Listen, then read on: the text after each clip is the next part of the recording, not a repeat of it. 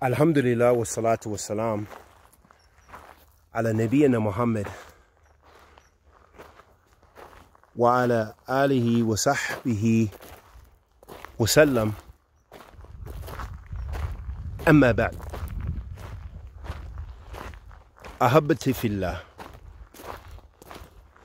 May Allah subhanahu wa ta'ala bless us and bless you, forgive us and forgive you, and guide us and guide you. Ameen ya Rabbil Alameen. One of the traits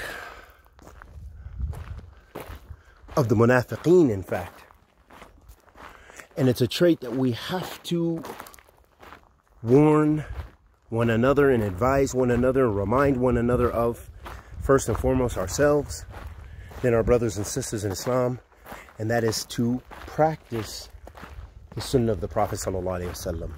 That means staying away from the munkarat, the sins, the wickedness, those things which deceive you and distract you from Allah subhanahu wa ta'ala's deen.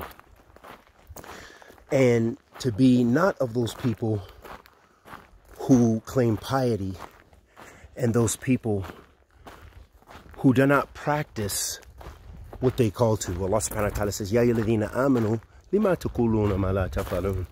O you who believe, why do you say that which you do not do? So that's a stern warning. To not be like the sinful, wicked ones who came before us, like the Yahud. Allah subhanahu wa ta'ala says, في كتاب الكريم, أتأمرون الناس بالبر وتنسون أنفسكم وأنتم تتلون الكتاب. Do you call the people, تأمرون الناس بالبر, do you call the people to piety and good? وتنسون أنفسكم, and you forget yourselves?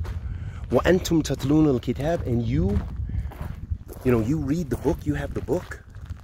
That's a stern warning. Subhanallah, that's an example for us. Although Allah subhanahu wa ta'ala was talking about the Yahud, likewise, this is relevant for us because we try to call to the book. We advise one another to the book of Allah subhanahu wa ta'ala. And then we advise one another to practice the sunnah of the Prophet sallallahu alaihi wasallam. But then we turn around and we do wickedness. We do sinfulness. So this shows us that this is a dangerous trait that the mu'min has to be aware of and beware of and beware from.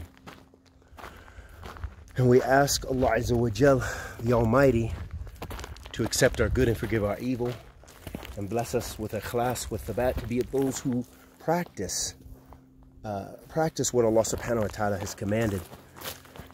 To not just be of those who preach, but to be of those who implement and practice and do that which is pleasing to Allah subhanahu wa ta'ala. Wa sallallahu wa sallam ala nabiyyina Muhammad wa ala alihi wa sahbihi wa sallam.